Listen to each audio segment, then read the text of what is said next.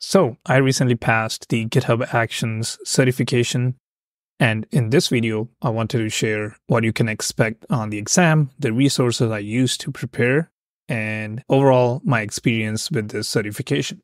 This year, GitHub announced 4 new certifications that you can take, and I already have the GitHub Foundations, and this video is about GitHub Actions, but you also have the GitHub Advanced Security and GitHub Administration. Hi, I'm Rishabh, and this is Rishabh in Cloud. So let's get started with the GitHub Actions Certification.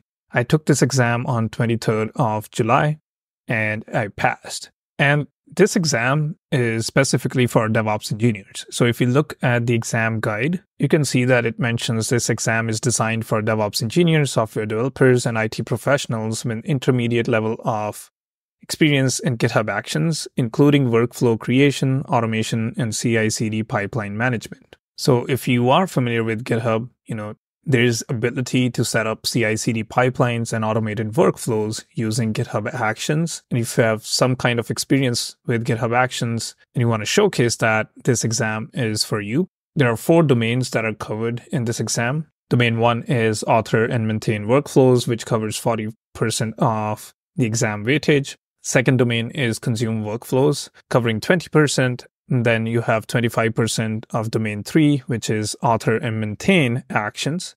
Domain 4 is manage GitHub Actions for the enterprise.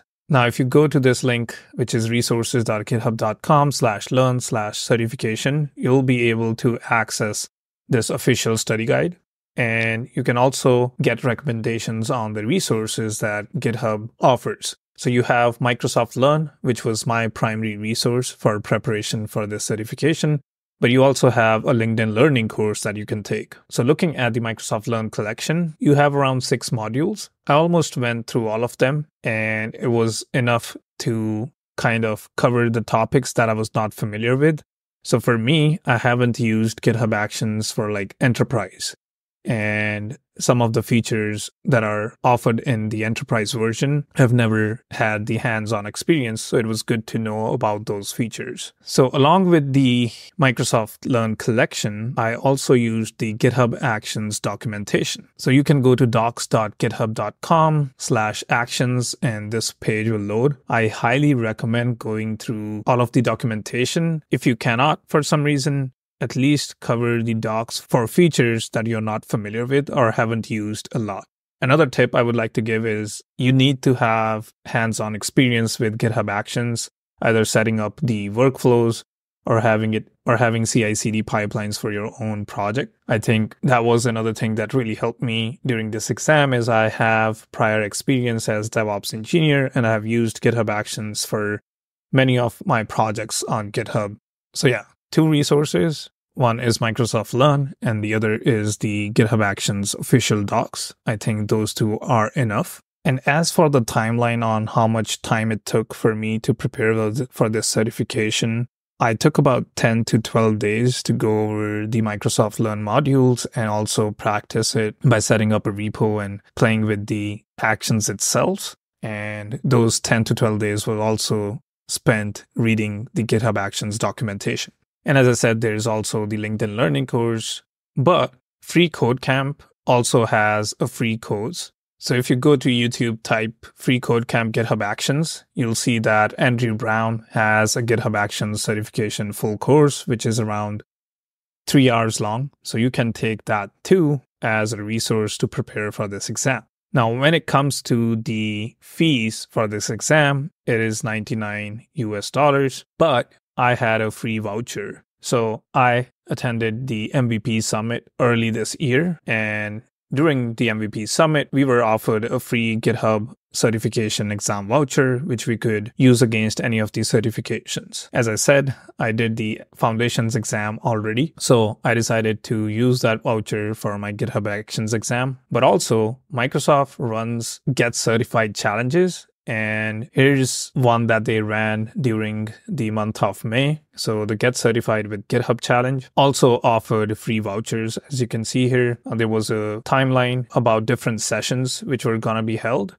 So not only by attending these sessions, you learn about these tools, but they also help as a resource for your preparation. And at the end, you receive a voucher that you can use against any of the certification exams you want to take. So look out for these challenges from Microsoft. You can Google Get Certified Challenge and see if there are any challenges that are active at the moment. I don't know of any of the challenges that are active at the moment, but it is another way to cover the exam fees, which is $99. For the preparation, as I said, I use Microsoft Learn as my primary resource and GitHub Actions documentation as another resource. Again, I want to emphasize that I do have prior experience as a DevOps engineer, and I do have many CI/CD pipelines set up for many of the projects that I have on GitHub. Talking about the exam itself, there will be 70 to 75 questions on the exam. And the questions that I found challenging specifically for this exams was GitHub Actions for Enterprise.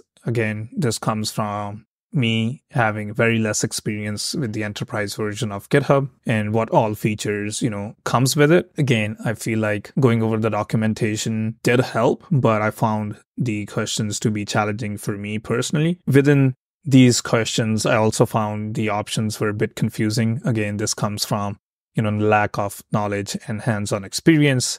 Certain questions, I thought like 2 or 3 options were really close to the correct answer, and hence that confused me a bit. The other questions that I found challenging was security for GitHub Actions. You have different roles that you can set up within your GitHub repositories. Make sure you go through all of them, what kind of permissions they have, and also, how you can make your actions secure, by using secrets and environment variables, and what are the best practices to do that. And talking about environment variables, there are some default environment variables within GitHub workflows and actions. So make sure you know them. This all is included in the GitHub Actions documentation. So go over those and try to memorize them, because you will be asked about these on the exam. The result was that I passed the exam. You get an email as soon as you end your exam, and it has the result, and you also get a Credly badge, and also kind of tells, what is the skill or knowledge that this certification entails. So you can share this publicly on your LinkedIn or Twitter. But yeah,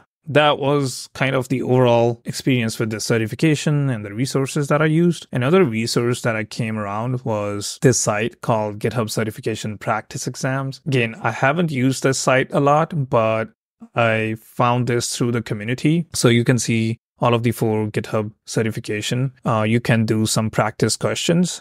So if we go with 20 questions for the GitHub Actions and click Start, you can take the practice exams to validate how your preparations are going. So I think this is a good resource. Don't quote me on this. I don't know if these are exam dumps. I hope they are not, but I personally haven't used this resource a lot. I just wanted to share that this exists. With that, I wish you luck if you're gonna sit your GitHub Actions exam soon. And I hope this video was helpful for you. I'll see you in the next one. Peace.